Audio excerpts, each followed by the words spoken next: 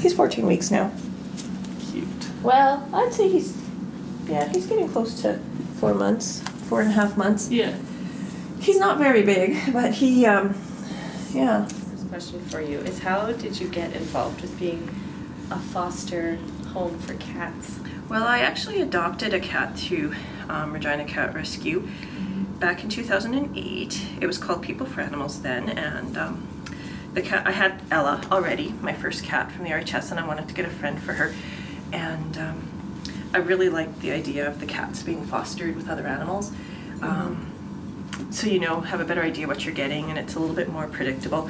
Ella was from the shelter, and she was very, you know, shy and kind of really sucky and cuddly there. Got her home, and she was like, she was a terror. She was a biting cat. She was, you know, very needed a lot of stimulation. So, I mean, it's not that I didn't love her, and I always was happy with her, but when it came to getting her a friend, I thought it'd be better if I knew what I was getting myself into ahead of time. Yeah. So what kind of challenges do you run into when you have these foster cats come home with you? Well, you know, it's never super easy. It's, yeah, every once in a while you get really easygoing, laid-back cats that fit in. It's stressful for your own animals. That's one of the biggest deterrents, I think, for people, is that they don't want to put their own animals out. But our foster homes typically are multi-pet. Usually the people that want to get involved and want to help are people that already have animals. And so it can be stressful on your own animals. We do recommend they be people have their own cats, you know, up to date on vaccinations and stuff. You do run the risk of, you know, exposing them to things. If you get a sick one, you know, that comes in and you don't realize it's carrying something. So there's always that risk.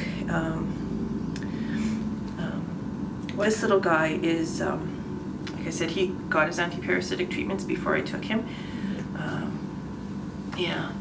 Which is what we typically do, vaccinations and anti-parasitics. But you know, they can develop upper respiratory. It can be dormant in their systems and stress will flare it up, that kind of thing. Cats can have illnesses and shed viruses but not have any outward signs of being sick. So, you know, Ella was sick just before Christmas and none of the other cats were, and I couldn't figure it out, but I suspect it was a cat that I interacted with somehow and brought something in. But yeah, so that's the kind of things that you kind of run into. And I mean, we're talking about upper respiratory usually, and like things like ear mites, nothing real serious, but it's still a pain sometimes when it's affecting your own animals. Because we doubled the number of sterilizations we were doing in a year to easily from like, well, pretty much 300 now a year. So here's our stats.